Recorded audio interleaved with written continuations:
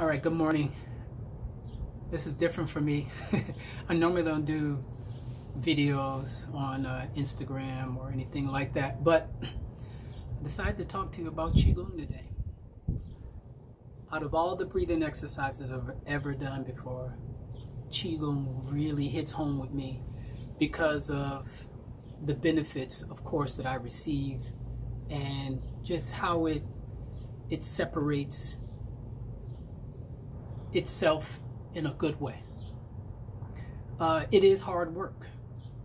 But first let me tell you, so Qigong are deep breathing exercises that allow you to harness or cultivate the life force energy called Qi. So you have the word Qi, and then you have Qigong, or you have Gong, right? So Qi and Gong. The word Gong means work. And the two words put together, life force energy, Qi, and work, Gong, allow you to harness. It says that it cultivates this life force energy. And when you're getting something like gathering or harvesting grain, if you're a farmer, you have something to show for it, right? If somebody says that. So you have, how do you know you have Qi in abundance? You feel full. It's just that simple. Just like if I say, hey, I've got grain in abundance. You've got the silo, the silo grain, or the grain of silo to show that.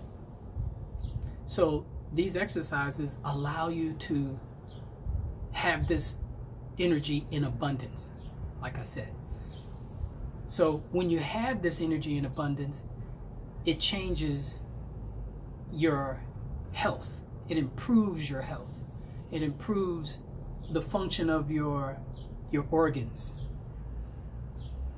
And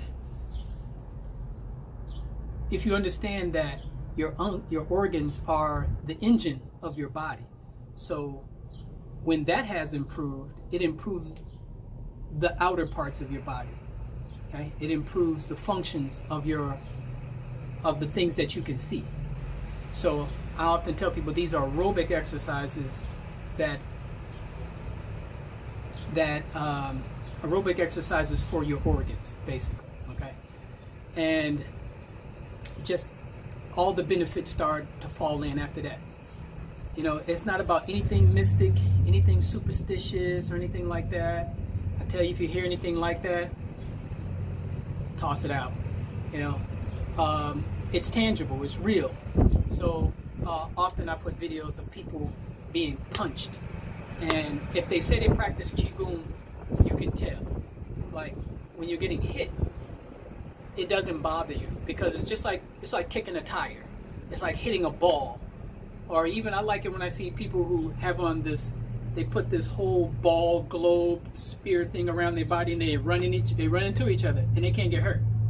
Qigong does the same thing for your body once you become full. And so it's good for martial art practitioners. It's also good for just regular people who want to improve their health. It's good for if you practice massage. It enhances everything else that you do in your life. So physically, it also, if you're an athlete, it turns you into, you become like a super athlete. And that's what one of the things that the Shaolin Temple has done with their students, okay, their followers, their disciples. So within all of that, what you're doing too is reversing the aging process. You're slowing down the aging process. At one stage, you're slowing it down, and then as you improve with it, you know, there are some books I've read that have said it can reverse the aging process, which sounds crazy, but it makes sense in the sense of how I know Qi functions. And also too, what I like about it is that it's holistic in its approach to the practitioner. You know, it doesn't just make you flexible, it makes you flexible and strong. Okay, it improves your endurance, improves your stamina. If you're a martial artist, it improves the power that you want to use when punching. okay, for defending. You know, definitely I'm all about using martial arts for knowledge and defense. Also, too, the monks practice Kung Fu for cultivation of their mind, body, and spirit in one. So the mind part, I noticed when people who practice, they're calm, they're at peace. When your mind is calm, my teacher said, no matter where you go, you will be on vacation. You know, it's us as humans that are, you know, think wicked thoughts, mean thoughts, evil thoughts, you know, so even, you always have to find balance in everything that you do, okay? Hey, okay, I see that, but let me be grateful for what I know, okay? You know, looking to have a nice heart, a pure heart, a joyful heart,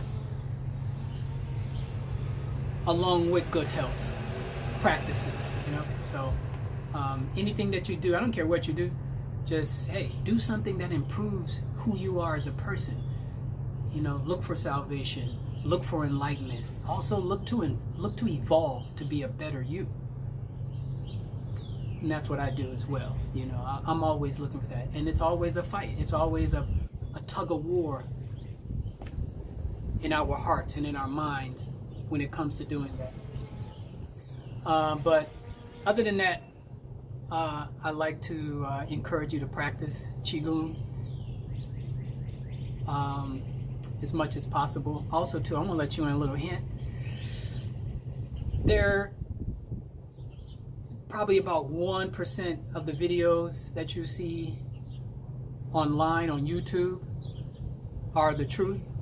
The other 99.9% or whatever you want to say, however you want to say it, they're just they show you the movement, but they're not teaching you. You know, there are a lot of people who are capitalizing off of Qigong, and you just can't go on Qigong and learn it online. Qigong is passed down from one warm hand to another. So you got to find a teacher. You have to find a teacher, and a teacher who can guide you. And also, too, the breathing is super important. Some people believe there are many ways to breathe when it comes to practicing Qigong. My teacher taught me a way that was different, that separated itself from everybody else's style of breathing. And that's what I teach my students, and the ones who, you know, who are doing it, they go, "Oh my God!" And we'll do that together after we. Doesn't that feel amazing? You know. So since I've been practicing, a little bit more about me, since I've been practicing, like, yeah, all those things that I tell you about, my flexibility from the inside out has improved, you know, and when I'm demonstrating, you know, or showing you things that have improved my bone density or my health, it's from the practice. You know, it allows me to do these things. I broke my arm. I'm thinking about today, I'm gonna put some videos of about 8 years ago, I broke my arm. And I got surgery for it, but then I had to work on getting it healed. And I didn't go to any physical therapy. I knew I could fix this thing myself with my medical background, you know, from the military, my medical background, just from having an interest in being a doctor. You know, so I said, okay, I'm gonna fix this thing. And what helped me out tremendously was all the Qigong exercises that I learned. And I'm so grateful, you know, for my teacher, my Shifu Guolin. He's out of New York City. He has classes online as well. And I'm only here to, you know, just to share what I've learned. My teacher's been practicing this stuff in his family as a tradition for almost 670 something years. And I'm blown away by that. That's 1350 Ming Dynasty type stuff. And they've been here for a while. All it does is keep improving your family. I learned things like you can inherit Qi. You know, there are a lot of analogies that we have with money. They're the same with Qi. You know, different things like that. So other than that, if you have any questions or anything, please free to hit me up. Send me a direct message or whatever message way you can get in contact with me. Amituofo.